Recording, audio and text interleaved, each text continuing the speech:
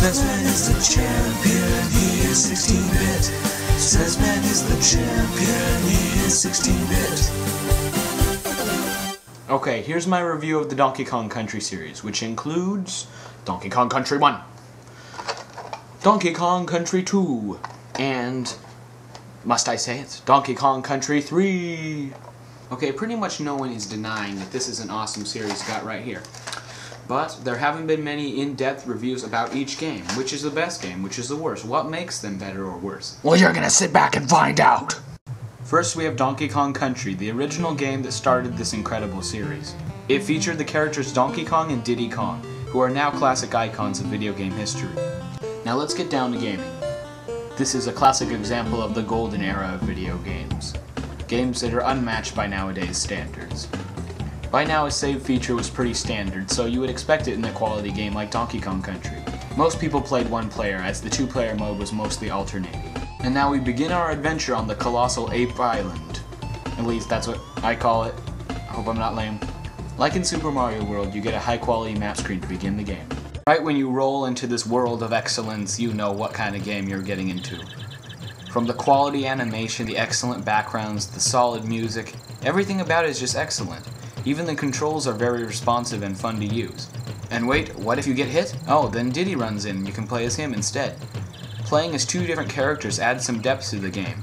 Diddy is very fast with a cartwheel that is the bane of your foes. DK is strong and has a long jump, but isn't as good at killing enemies and is much slower. The game features lots of variety, such as animals you can use to ride and secret passages to find more bananas. DK, Diddy, what's up with you and your stupid fascination with bananas? I do not share your passion. The game starts well because overworld levels are the best in the game. Then there's cave levels, mine levels. Then there's the temple levels, with backgrounds so realistic that when I went to Mexico, I was surprised I wasn't seeing Kremlins running out of the corners.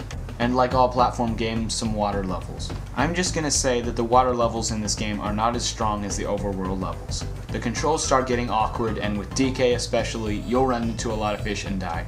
The only truly flawed levels are the snow levels, where you're forced to fly through barrels or else you'll fall to your death at the bottom of the screen. I'd call these the hardest moments in the entire series because of their pure frustration. I don't know if it's just me, but after a while I get frustrated not being on my own 2 feet in a video game and running along if it's a platformer.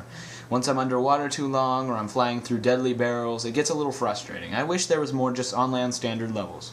The flaws are still very minor, and this is still an awesome game. You pretty much have to love it. I don't think there's anyone who says, "I hate Donkey Kong Country," and if they do, they're like the kids who's bullied at the school.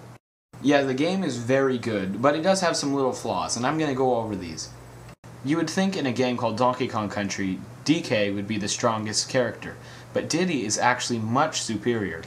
Don't get me wrong, I like DK, and he's a powerful jumper and a strong character, but still, he lumbers compared to Diddy. Diddy is just faster, his cartwheel is way better, and playing as him is just a more solid control experience. I found myself playing as Diddy much more than DK because of his speed. I know I'm being kind of whiny here. This is an awesome game, and you might think, oh, you're nitpicking. Well, I am nitpicking. And now we're going to move on to the bosses. Yes, the bosses. Don't deny, don't deny, don't deny. They're not that great. The bosses are underwhelming. Jump on them a few times and they die. Throw a couple barrels, they die. None of them are really very challenging experience or inventive. I mean, they look nice, they're nice graphics, but not a very inventive bosses. Even the final boss, I'm sorry. So that was the first Donkey Kong Country, and yes, a very good game. So, could a grand game like that sequel be any better? Well, let's see, right here. Donkey Kong Country 2. Wait a minute, where's DK on the title? Well, wait a minute, this is Donkey Kong's game. I mean, he's got to be here somewhere. Where is he? Wait, is he behind Diddy? No, Donkey Kong's not behind Diddy. No, wait, who's that? No, he's not here. There's no Donkey Kong! That is a major blow. No Donkey Kong in a Donkey Kong Country game. I mean, look at him in the center. He's like, awesome. But when you think about it, gameplay-wise, maybe the game could be improved without Donkey Kong. I mean, he was lumbering and just not as fun to use. Luckily, Dixie is an awesome character. Dixie perfectly balances out the game. She's not as fast as Diddy, but she controls well and has a new move. She can spin her ponytail to make her spin through the air like a helicopter slightly. This is a very useful move, and you'll find many secrets like this. You'll travel across the screen like this. She's just an excellent balance to the game. I'm gonna say right now, this is definitely a worthy sequel, and I just love this game.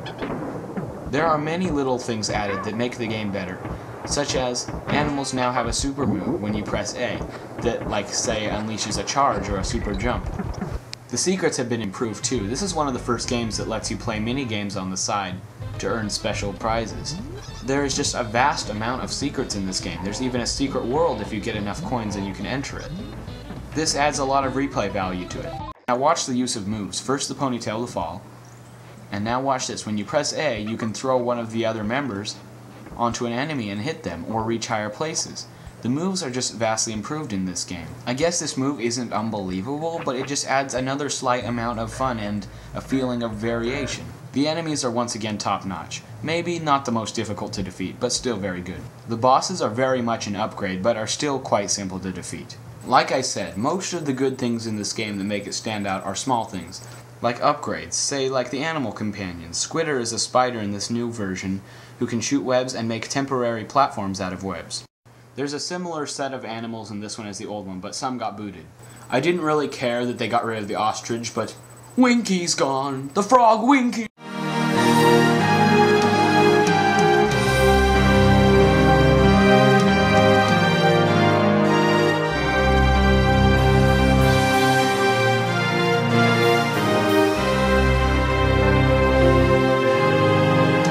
Yeah, no one cared. Now back to reality. So what is actually bad about this game? There's nothing terrible in this game, and that's obvious when you have the Donkey Kong Country series. But still there are flaws. The water levels aren't perfect, you have irritating minor problems. No Donkey Kong, but wait, what's that? DK was on the cover all along, but you know what I'm talking about. He wasn't a playable character. So now we're done with this one, and we have Donkey Kong Country 3. I don't have as much to say about the last one, but I'm still going to sum it up before I have an overview. Right off the bat, we see there's no Donkey Kong and no Diddy Kong, which is, yes, a serious problem, as those were the founding characters and the basis of Donkey Kong as a series. Can a game still be excellent without them in the same series? Yes, but it is very irritating. Dixie was a great character when matched with the speed of Diddy, but now we have a sluggish little baby Kong named Kiddy Kong. He's lame! Whether you're annoyed or not by how he looks, his play control is a little irritating. Luckily Dixie's still in the game, but there's not that balance between the characters like in the second. I have to say the levels in this game are fairly typical but still very entertaining and well built just like the others. The game's on par in quality with the others, but just not too creative. There are some minor differences to make it an excellent game though. For one, now you can explore a different map by unlocking different areas and it's much less linear. Now you can upgrade your boat to get to different areas of the map, and there's actually some little secrets to be found. This is a really interesting part of the game. Basically, once you get past having to play as Kiddy Kong, this game is excellent. While weaker than the other two in some ways, this game is still awesome and has its own strengths. For instance, graphically, this is my favorite game on the Super Nintendo. Everything is just so sharp and excellent, and the mountains can sometimes be breathtaking. Most of the animals in this game aren't very creative except the elephant, who is pretty much awesome. Though it looks stupid and I prefer Squitter, this one is more versatile. Its trunk can even squirt water or suck barrels towards you. Like I said, this game is excellent, but I don't have much to say about it. It's kind of standard other than its graphics and a few improvements. It had flaws in some areas, like the terrible sewer levels that sometimes switch your controls backwards. That was a terrible idea and just a gimmick to make you lose. But still, awesome game. Now we'll have a recap and see which one is the best one and wins award for the best Donkey Kong Country game. First, Donkey Kong Country. Excellent game that started an awesome series, had some minor flaws sprinkled through the game. These include water levels, snow levels, and difficulty of finding save points. Also, Donkey Kong was a little weak. A 9 out of 10 for phenomenal. Donkey Kong Country 2, an excellent twist to the series with a new character that was very useful to the game. Small additions make this excellent and superior to the original, but not quite a whole grade higher. Also a 9 of 10, nearly a 10. Finally, Donkey Kong Country 3, an excellent game that keeps up with the tradition of excellence. Though it has great level design and graphics, it doesn't quite match the creativity and greatness of the other two. The resulting score one number lower. An 8 out of 10, still excellent. And so that leaves someone that you know who won. The award for best of the series goes to Donkey Kong Country 2.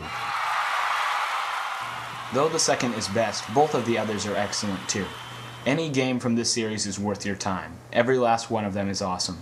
While not quite the brilliance of Super Mario World or some of the RPGs, this is still one of the top Super Nintendo games I've ever played. So give me your opinion on which one you think is the best of the series. Also, give me any review suggestions. This is Snes Man. Thank you for watching.